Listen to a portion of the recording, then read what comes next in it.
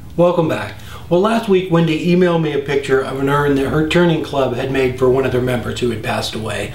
And I know the base isn't the same, but I had an hour and a half on my way to Corvallis last weekend, and this is what I came up with. It's about 12 inches tall, and the urn is about 6.5 inches in diameter, and it's out of maple and walnut. Let's go ahead and get started. The wood chop is sponsored by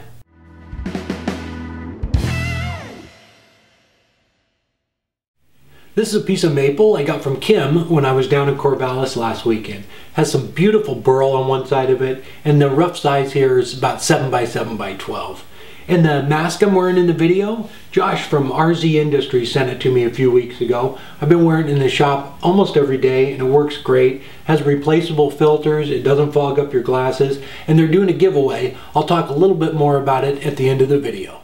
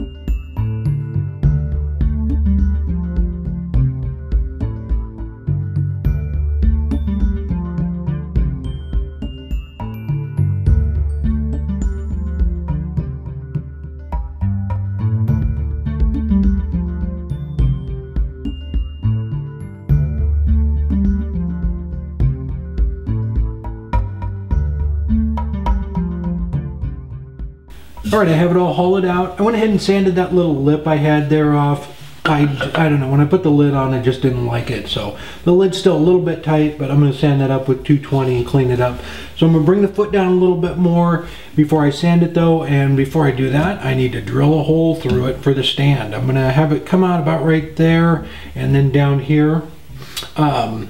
So I'm going to use a piece of tape, wrap a piece of tape around it, use a Forstner bit. This one's going to be a little bit bigger and this one will be a little bit smaller.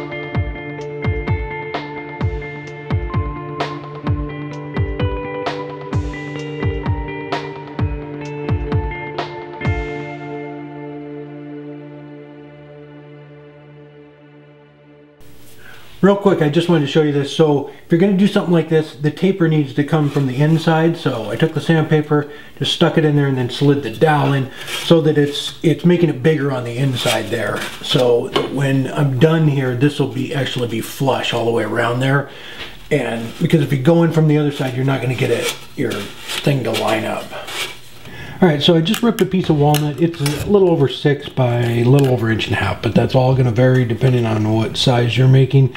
So I took a piece of copper, stuck it through there, bent it kind of the shape I want. Actually, I'm going to have it come down a little closer to the center, but the bottom hole is 1 inch, so at minimum I need 1 inch, but I'm going to have it be a little bit bigger down here. So I'm just going to trace around this thing and make sure that it is 1 inch. And it's going to go into the urn right up in here somewhere. So I will cut that off and then I'll make another little one at a piece down here or something. But I'm just going to trace this out and then take it over on the bandsaw.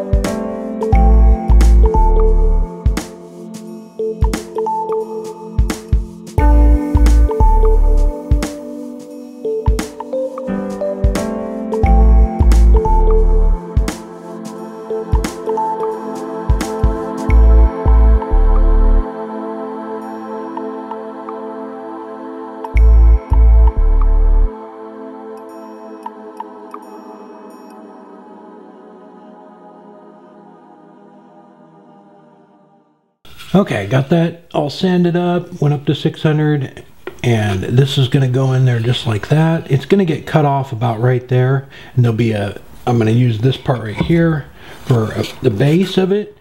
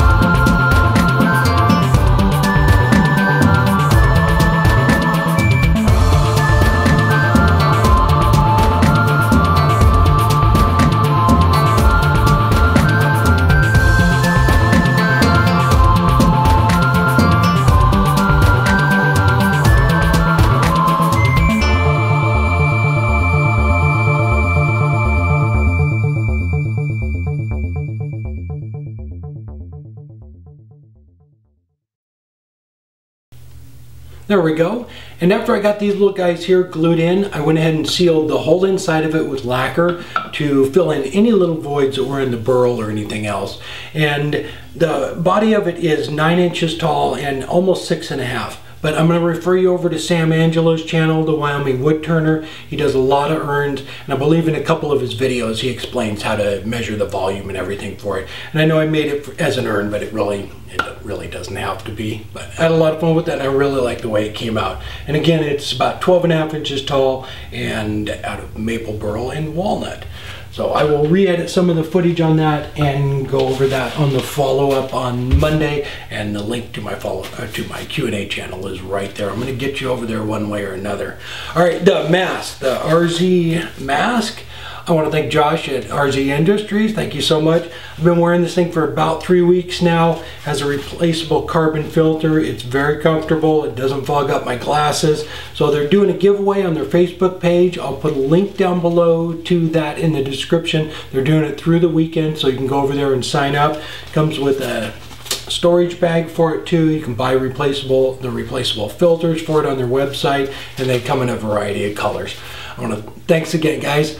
All right, if this is your first time here, I have a new project video every Friday. I hope to see you there. And if you haven't done so yet, please like, share, and subscribe. It really helps out. All right, till next time, take care.